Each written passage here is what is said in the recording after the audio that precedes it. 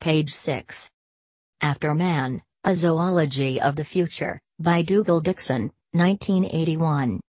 Introduction by Desmond Morris. As soon as I saw this book, I wished I had written it myself. It is a marvelous idea, beautifully presented. Many years ago, as a young zoologist, I started inventing imaginary creatures, drawing and painting them as an enjoyable contrast to the demands of my scientific studies. Released from the restrictions of evolution as it really is, I was able to follow my own, private evolutionary whims. I could make monsters and strange organisms, plant growths and fabulous beasts of any color, shape and size I liked, letting them change and develop according to my own rules, giving my imagination full rein. I called them my biomorphs, and they became as real to me as the animals and plants of the natural world. Dougal Dixon's mind has obviously been working in a similar way, although the creatures he has brought to life are very different from mine. Instead of inventing a parallel evolution, as though it were taking place on another world, he has given himself the intriguing task of contemplating a future evolution on our own planet, closely based on species that exist at present. By waving a time wand and eliminating today's dominant species, including man, he has been able to watch, through his mind's eye, the lesser animals gradually taking over as the major occupants of the Earth's surface. Setting his scenario in the distant future, about 50 million years from now, he has given the members of his new animal kingdom time to undergo dramatic changes in structure and behavior. But in doing this he has never allowed himself to become too outlandish in his invention. He has created his fauna of the future so painstakingly that each kind of animal teaches us an important lesson about the known processes of past evolution, about adaptation and specialization, convergence and radiation. By introducing us to fictitious examples of these factual processes, his book is not only great fun to read but also has real scientific value.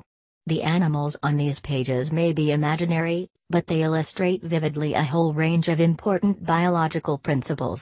It is this, the way in which he has perfectly balanced his vivid dreamings with a strict scientific discipline, that makes his book so successful and his animals so convincing and, incidentally, so superior to the often ridiculous monsters invented by the cheaper brands of science fiction.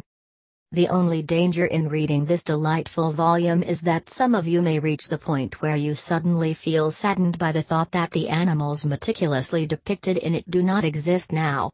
It would be so fascinating to be able to set off on an expedition and watch them all through a pair of binoculars, moving about on the surface of today's Earth. Personally, I feel this very strongly as I turn the pages, and there is probably no greater praise that I can offer the author than that. Author's introduction. Evolution is a process of improvement. Hence, looking at the animals and plants of today and their interactions, the delicate balance between the flora, the herbivores and the meat-eaters, the precise engineering of the load-bearing structures of the giraffe's backbone, the delicate sculpting of the monkey's foot, enabling it to grasp objects as well as to climb trees, the subtle coloration of the puff adder's skin, hiding it completely among the dead leaves of the forest floor, and trying to project all of that into the future is a near impossibility. For how can you improve upon perfection? One trend that is foreseeable, however, is the ruinous effect that man is having on the precise balance of nature.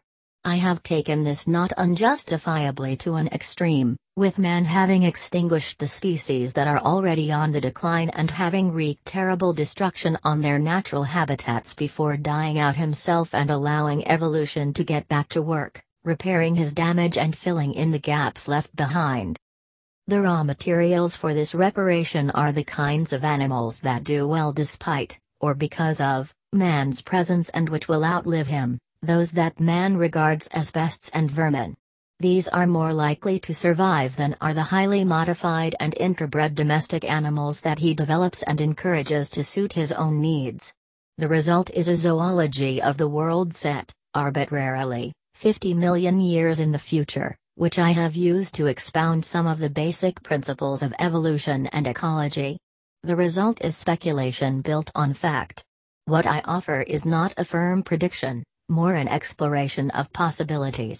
The future world is described as if by a time traveler from today who has voyaged the world of that time and has studied its fauna. Such a traveler will have some knowledge of today's animal life, and so he can describe things with reference to the types of animals that will be familiar to the reader. His report is written in the present tense as if addressed to fellow time travelers who have voyaged to the same period and wish to explore the world for themselves. Sit back, fellow time travelers, and enjoy the spectacle and drama of the evolution of life on your planet. Page 7.